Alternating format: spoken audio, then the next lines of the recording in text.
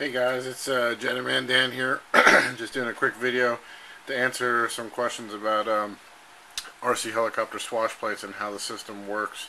This is my King 2 collective pitch helicopter, and real quick, the question was, how does the helicopter move and how do the blades pitch?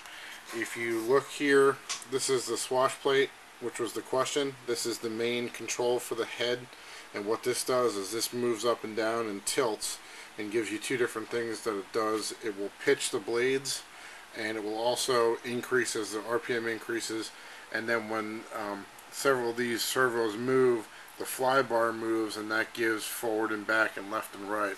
So what I'm going to do here is I'm going to play with my controller, and I'm going to do it as pushing the throttle up. So as I push the throttle up, the three servos in conjunction move and the head moves. Now if you watch the blade, I'm down at bottom stick and I'm going to go up to full stick, and there's the blade tilting, and that gives you your lift.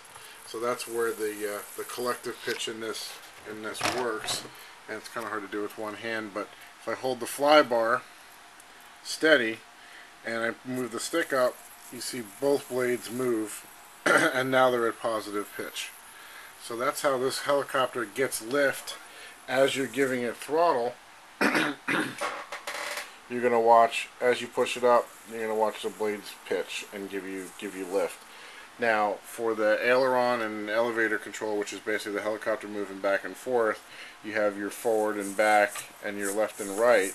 And basically what this does in an RC helicopter is it controls the fly bar, and the fly bar is responsible for the helicopter moving back and forth. So I'm going to push the control forward, and that's the swash plate moving forward.